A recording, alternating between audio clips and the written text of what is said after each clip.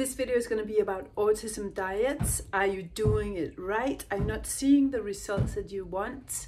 How to do diet in a way that actually supports the process of turning symptoms around. Why it is that it sometimes doesn't work, and how to avoid getting too extreme so that you're too rigid, too restrictive. And by being too restrictive, you actually work against recovery and against healing and against nourishing and healing the microbiome.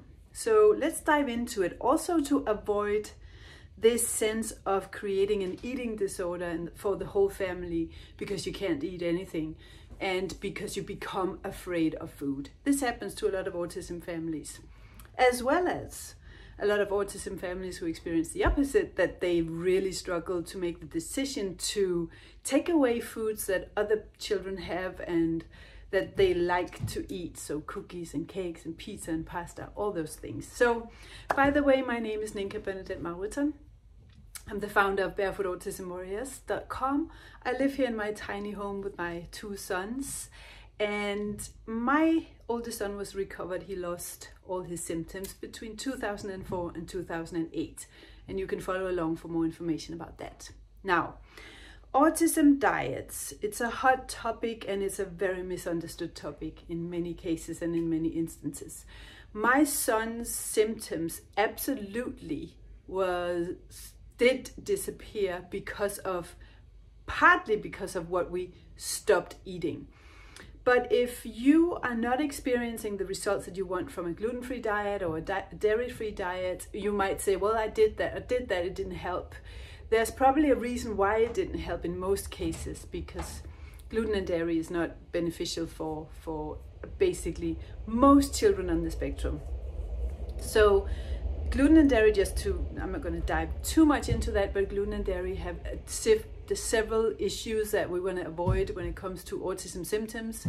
They have an opioid effect, which makes the children either super dopey or super hyper, because it actually enters into the bloodstream, especially through a leaky gut system, where the body then looks at this strange, partly broken down chain of amino acids, and it doesn't recognize it as food, and it sees these opioids floating around the system and starts attacking own tissue as well. So not only do you have the opioid, which is like a narcotic effect of gluten and dairy, but you also have the immune response, where the immune system just mistakes these food items as enemies, and sometimes it's so similar to own tissue that the immune system actually starts attacking its own tissue, and you'll never know what part of the body that the immune system will attack, and you won't necessarily see the effect in the beginning, but maybe long term it will be skin issues, it can be gut issues, it can be degenerative issues, even breaking down the gut lining over time. So it's not just Crohn's, it's not just celiac disease, it can be non-celiac reactions and intolerances. So the child might experience things like that seems like asthma symptoms. That happened to my child, both of my children actually, and when we removed gluten and dairy, those symptoms went away and they actually didn't need asthma medication after that. Gluten and dairy, so dairy in particular is a highly inflammatory food, particularly the traditionally farmed dairy. And so for my children, it shows up immediately, and for me as well, as acne or mucus or coughing or infections a couple of days later. So don't necessarily experience any gut issues, but it can be any type of issues, and it can be anywhere from 1 week after having exposed the body to this to years down the line. That's why for me it's a safe thing is to just exclude it overall, particularly in the first years of your turnaround journey. If your gluten and dairy free diet hasn't worked, it's probably because you haven't been 100% consistent with it. Because with gluten, it's either or. You cannot have just a minor, tiny exposure every once in a while. So if the child is out and about and you don't know what the child is eating, if this child have as much as a crouton, you're back to scratch when it comes to gluten. It's like 100%, you have to cut it out. And for at least a year to see full effect. Because the first 6 months to 10 months, the body simply gets out of an extremely stressful situation and gets into repair mode. So you won't be able to see much effect of a completely dairy and gluten-free diet until you have done this 100% for at least a year. Then you got to think about glutamates. And people who don't see results from a gluten and dairy-free diet, they often need to exclude glutamates as well. And glutamates are neuroexcitatory, so they will cause aggression and anger and agitation and anxiety. And glutamates are in a lot of foods that these children eat. Crisps, chips, bone broth, protein powder, probiotics, all processed foods, anything that's been heated up to a high temperature, anything with MSG in it. But there's a lot of foods with a lot of high levels of glutamates naturally as well in them that you need to avoid if you want to avoid tantrums and aggression and rigidity and agitation. So if you haven't excluded glutamates, that's probably why the gluten and dairy-free diet doesn't work. It doesn't mean that you still don't need to exclude gluten and dairy. Another thing to think about are the things that have gluten in them that we think are gluten-free or have similar effects, which will be most oat products, even the gluten-free ones. Many of the gluten-free bread and dairy alternatives have another problem. So then if you go gluten-free and dairy-free and you have a lot of processed gluten-free bread, or you give your child almond milk, for example, a lot of almond milk or other plant-based milks, or you bake bread with nut butter and nut flour instead, these food items are high in copper. And copper have the same effect on the body as gluten and dairy. So aggression, anxiety, agitation, violent behavior can be linked to copper overload based on an overdose of the copper-rich foods that you then give your child because you think, now I'm doing something healthy for my child, and you don't understand why it doesn't work. Well, that might actually be because of what you replace your gluten and dairy with. So think about limiting those nut and seed-based products and the processed gluten and dairy-free foods. So these are some of the things you need to take into consideration when it comes to doing it right. Then we have the whole issue of making this decision for your child. I have a lot of moms who feel sad about denying their children the same cookies and pizza and candy that they are handed out in school and at parties or in church or wherever that might be. And I hear moms say, well, I don't want him to feel more different. I don't want him to not have the same fun as other children and be more of an outsider, because he's already dealing with being an outsider and being different. And I just have to say one really important thing about that. If you feel that it's bad to make that decision for your child, and so you let your child have those foods like food dyes, processed foods, glutamates, gluten, dairy, what you are actually doing is that you are impairing growth. You are limiting this child's ability to learn and take in information, because you will create neuroinflammation and excitatory effects and aggression and inflammation. So this child will not be able, due to the effect of the food, will not be able to learn, take in information, process information. It will limit social skills and emotional control. I saw that very clearly with my child. Even to this day, when he has gluten accidentally or by choice, if he cheats with it, you can determine that just by looking at him and monitor his behavior. He is different. He gets more rigid. He gets unpleasant to be around. He regresses.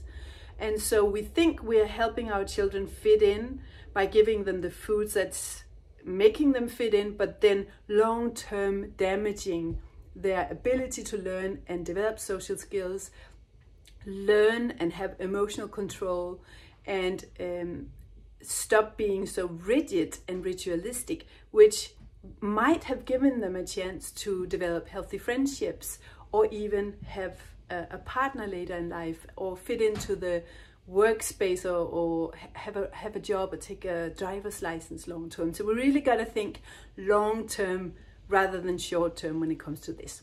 Finally, I want to touch on the eating disorder part, because that's definitely a risk to become too extreme, too rigid, and too restrictive with food. Many of us as moms, when we have seen our child get sick from oxalates, another topic for another day, but some foods are rich and high in oxalates, and that can cause bedwetting and tantrums as well.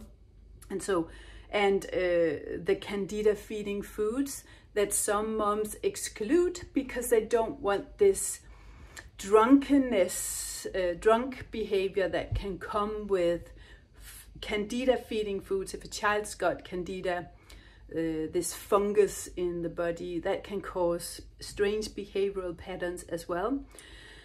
But if we just exclude all these foods that are high in oxalates or that might potentially feed candida, I see moms exclude potatoes, fruit, berries, bread, fiber, all the things like banana, healthy foods, fiber-rich foods, the starchy foods that actually feed the gut and educate the gut and train the gut to crave more and more healthy foods, micronutrients. It's a really bad idea to become too restrictive and too rigid with the food. The more you exclude the macronutrients and micronutrients from the child's diet, the less the microbiome is actually able to produce the enzymes to break down those foods, which means the child's ability to deal with food gets increasingly limited. At some point, when I was recovering my child, we were avoiding potatoes, fruit, bread, basically carbs. It was like a keto, paleo diet. And it ended up being so extreme that my child couldn't handle any foods. If you did a food intolerance panel, which is it's total nonsense, don't ever do that. It's useless. It won't tell you anything because the results are so different from day to day. But it turned out my child couldn't handle any food at the end.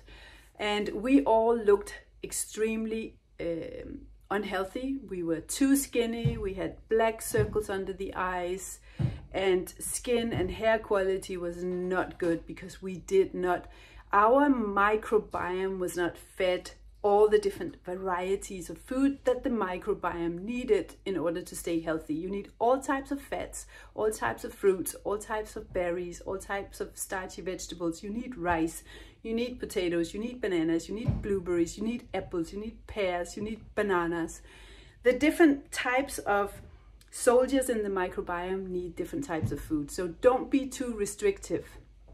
Also because we have a diet culture in society in general, and that diet culture can be rampant in the autism mom community as well, where we are super afraid of most foods. Many moms limit bread and fruit and carbs, even rice, starchy vegetables, because they think they're going to get fat from it. Many autism moms avoid almost all these healthy, starchy carbs that are so important for you to have a flexible metabolism as well, to be able to shift from burning carbs to burning fats and vice versa, and to feed the microbiome. We got to be super careful not to become extreme or rigid with the food, because long term it has a negative effect on your metabolism. It makes it harder and harder for you to actually metabolize and deal with carbs. It makes it difficult for you to have an optimal microbiome, and it's really difficult for you to get your child the nutrients that it needs to grow and to have a strong immune system, a stable appetite. And if we exclude all these things, the cravings for the junky foods or the processed foods will be that much higher.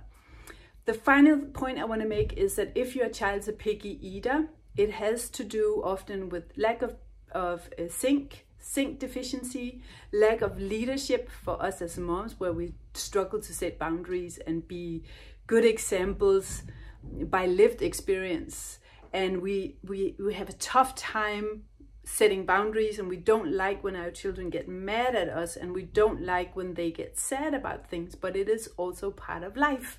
We need to set those boundaries, and we need to be comfortable with anger. We need to be comfortable with making unpopular decisions, because if we want our children to fit in and we don't want to make those unpopular decisions, long term we create a problem for our children. Not only do they become really spoiled and they think that they are the leaders in the family, which is super stressful for children, but also we actually accidentally and unconsciously create more health problems, more mental problems, more social problems, and more family dynamic problems long term. So I hope this was useful. And if you have any questions or comments, please post them below, and I'll be happy to get into a conversation with you, whether you agree with me or not. Just want to say again, I'm the founder of Barefoot Autism Warriors. I am taking this cabin off grid with my children. My son is building outside. And I provide videos with content that has to do with how I turned my son's symptoms around between 2004 and 2008. And I'm helping moms all over the world do the same every single day. So I hope to see you again soon. And I hope you enjoyed this video.